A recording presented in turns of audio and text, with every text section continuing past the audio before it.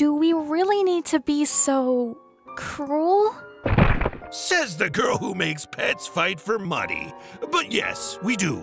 Isabelle and the others can keep their soft, goody two-shoes way of reviving fighters. My way is fun.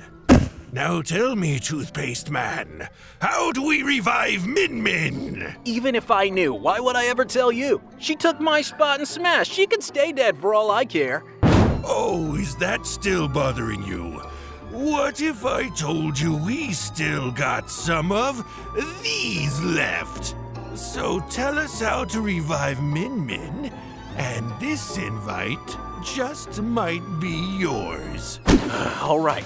I often heard her talk about a fabled kind of ramen that could revive fallen fighters. She wasn't even sure it existed, but her life goal was to acquire a cup and recreate it so she could serve it at a ramen restaurant. I'm pretty sure that stuff would revive her, if it even exists at all. She called it the Cup of Life Noodles. She said they are only rumored to be found in a faraway land, so good luck finding anybody.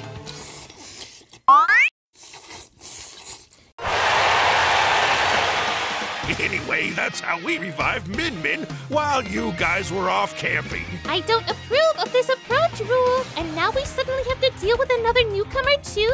Oh, don't worry about that invite. Sephiroth may have killed us all, but he had some pretty inspiring ideas when it comes to practical jokes. Don't forget to stay the perky.